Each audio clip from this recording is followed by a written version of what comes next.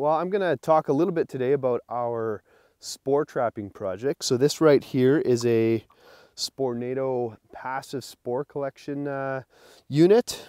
So basically what it does is it just sits here in the field. As the wind blows through it, there's a little capsule in each of them. I'll just pop it out here for a second. Really simple to use. So just pop this capsule out. This is what it looks like. This has been in for about a week. So we'll bring it and we'll get it tested real soon here.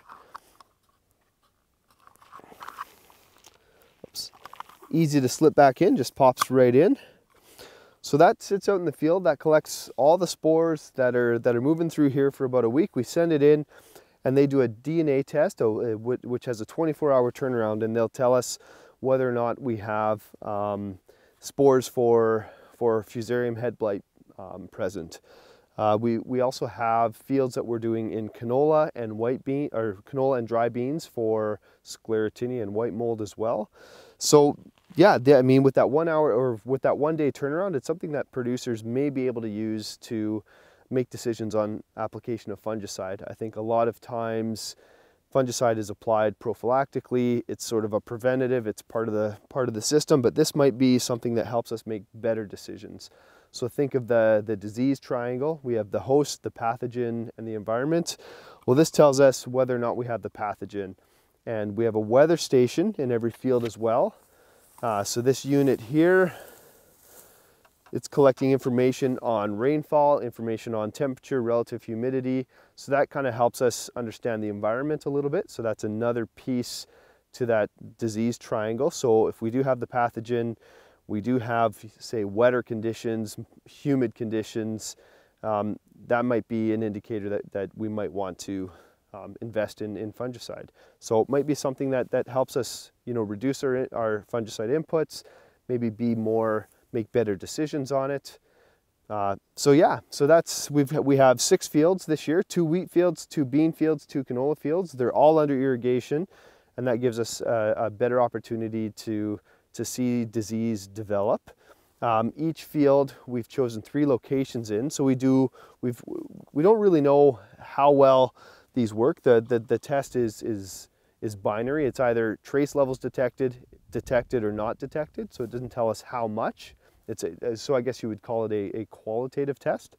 So we're putting 1 trap on the edge of the field, 1 in a low risk area, and then in this field, this is our low risk area. It's on the top of a hill. It gets lots of air movement. And then I don't know if the camera can see, just down the hill there, we've got one in a low spot. And so we have a spore trap down there in our low spot. So that's a more high risk area. We might have a more dense plant stand, more moisture, more humidity, possibly a higher risk of having those spores present and disease develop. So by having these 3 locations, it's going to help us better understand how we can use this practically as a tool to help guide our fungicide inputs. We do want the spore trap to be 6 inches to a foot above the crop canopy. So if the crop starts getting above that spore trap, then it's not really going to be able to collect the spores. So as the crop grows, we kind of raise it up as we go. That helps it, do an effective job of collecting those spores. You can see all these pollinator tents here. So this is a seed canola field. And so one of the things that we've done, and this year, with getting a lot of moisture, a lot of the fungicide applications have been aerial applications because it's been real tough, pretty wet to get into the fields. So in order to have a check, a small area that has been untreated by the fungicide, we've been hauling our own custom tents in and out to certain spots. So we know there's a few check areas that have not been sprayed by fungicide at all. So that's going to allow us to determine whether or not disease would have developed had fungicide not been applied. So that's going to be another piece that helps us understand, the utility of this tool.